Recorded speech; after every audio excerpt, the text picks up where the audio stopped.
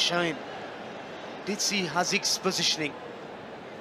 He said, hey, I've got the ability to hit one from there, put it near post, ask questions.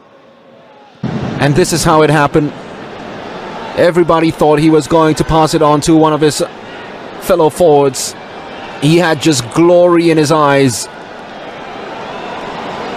Fame beckons and taken. That's a magnificent goal. Even he was a little... Kumaran, who went down way too easily. There we go. One clearance.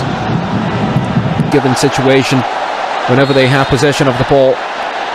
Yet again, giving away a needless free kick. Amiruddin, the culprit this time. Safawi, the victim. He steps away. Broken.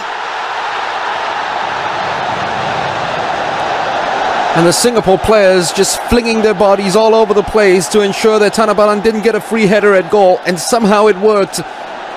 Give credit. Azamazi. Safawi breaking clear of Rushaidi way too easily. Safawi. Danger's not over yet. Kumaran! It's a player who loves scoring against Singapore. Last two meetings in the AFF under-19. Well, not the AFF under-19, but Safawi. Still Safawi. Azamade!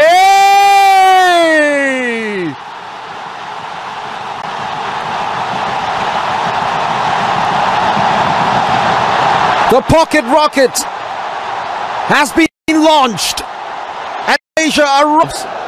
And they're giving it away too easily. Elias Lee, the culprit. Kumaran snatched at it.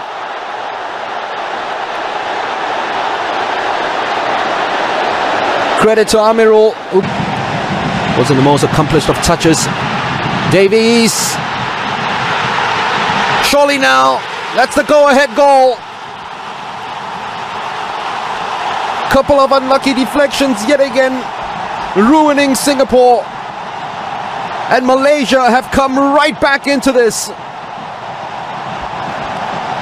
2 goals from 2 substitutes. The second from the top scorer in this year's under-23 matches for Malaysia. And Tanabalan, right place, right time, rifled. Shah Alam has come alive, and the host nation usually employs